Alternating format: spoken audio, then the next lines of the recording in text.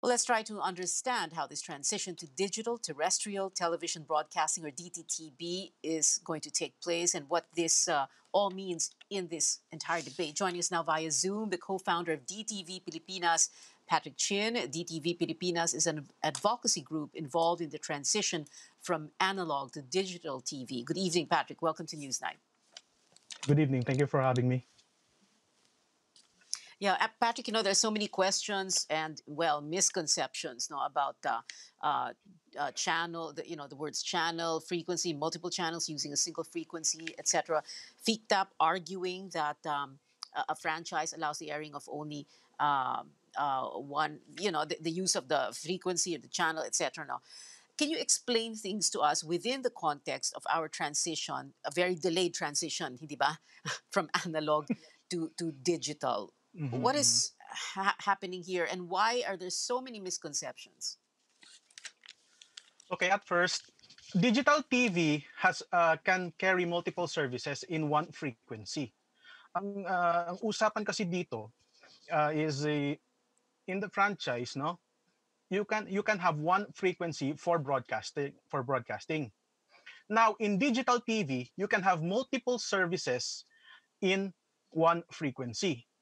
Kung makikita ninyo sa isang channel, yung what is channel by the way, or isang channel po dito is isang 6 megahertz bandwidth sa TV frequency. So yun po yung iisang channel. Now, this. Pag i-ano natin sa digital TV to, kasi we are using the Japanese standard which is ISDBT or Integrated Services Digital Broadcasting Terrestrial. Pero in other Mhm. features ng digital TV, kaya naman to. Anyway, dito sa digital TV, no, uh, for example, if you have any services na standard definition, kaya isiksik yan about 8 programs. So yung channel dito, yung programs mismo. So in one channel, you got 1.1, 1.2, 1.3, 1.4, up to 1.8 for standard definition. For high definition, you can have up to 3. So 1.1, 1.2, and 1.3. So yun yung mga programs na kaya isalpak sa digital TV. Mhm. Okay. So, Patrick, so in other words, yung mga argumento, laban sa ABS-CBN, for example, FICTAP is using that argument against ABS. In other words, walang saysay, it cannot be explained in the context of this transition from analog to digital. Is that it? Yeah, for me, I think hindi. Dahil kasi in a technical sense, all broadcasters who have DTT licenses can broadcast multiple programs in under one frequency. That's according to NTC Memorandum Circular 07-12-2014. Actually, advantage yan dahil kasi mas maraming mapagpipili ang programs sa digital TV. So, for example, si Network A gusto Mhm. magsalpak ng isang program about lifestyle, pwedeng magsalpak ng program B dito ng, for example, sports. And dyan ang ng digital TV advantage. Mhm. Okay. Oh, Patrick, itong transition from analog to digital, you were explaining it in television terms, no? And then frequency, Yes. bandwidth, Yes. megahertz, ganon. Can you explain it to us and I don't know kung tama ito, no? Yung, di ba dati, ngayon kasi meron tayong mga rotary phone, sorry, sorry, smartphone. Hello, Yeah. baliktad yung sinasabi ko. Smartphone, di ba?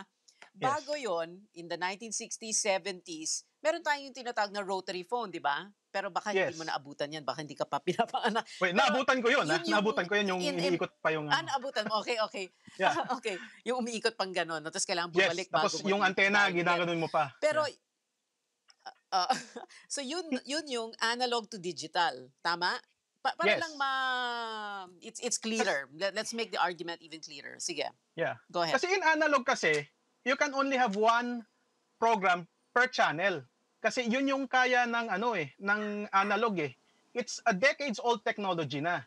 Now in digital, you can sa remote control pipindot ka na lang ng for example 1.1, 1.2, 1.3 sa isang frequency na yon kaysa sa analog na iisa lang yung channel mo.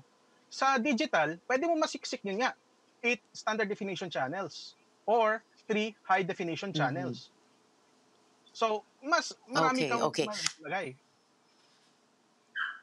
Okay, final question na lang, Patrick, na parang Sure. pang final words mo, no? So, it is misconceptions about the transition from analog to digital, which in a way slows down the progress of the country, right? Kumbaga, paano tayo uunlad kung hindi natin naiintindihan yung transition mula analog to digital at kung bakit kailangan mag-digital tayo. Tama ba? Yes. Well, that's what DTV Pilipinas is for, no? Kami, we advocate digital television. We inform people about the migration kung from analog to digital. Tapos doon makikita yung kung may problema yung isang network, we can tell them, or for example, may suggestion si audience to that network, pwede namin ibigay sa network, in the sense na for example, pag kailangan maintindihan talaga ng tao yung trend from analog to digital, nandyan kami. And we are ready to answer any questions for kung ano mangyayari sa digital. We're here to help. All right. All right. Patrick Chin of DTV Pilipinas. Thank you. Thank you very much for being with us tonight. When we